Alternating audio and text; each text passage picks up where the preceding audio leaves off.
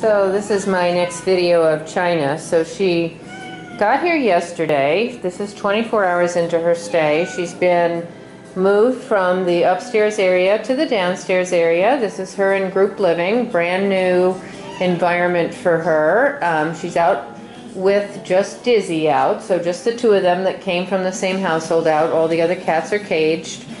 But this tells us so much, just watching how she kind of checks everything out, walks around, is curious. If you call her name, she chirps back at you.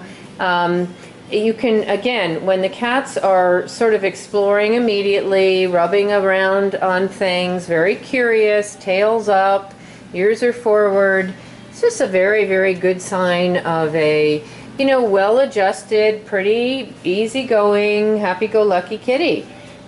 She did not like the crazy puppy in the last house, so we want to avoid that. But, you know, other than that, this is a gal who's going to adjust very, very quickly into a situation, and I think certainly the only cat would be fine. I think putting her with an easygoing male would also be fine. Now, she did have some indoor-outdoor time in the previous house.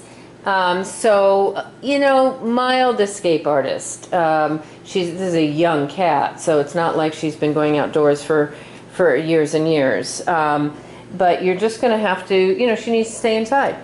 And you're just going to have to kind of keep an eye on front door traffic. Is she going to be crazy wanting to get out? I don't think so.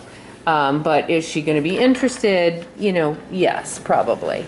Other than that, we have lots of information about her and her behaviors from her previous owner. That's always such a sort of a treasure chest to have. You know, most of these cats come in without that information, the strays, the shelter cats.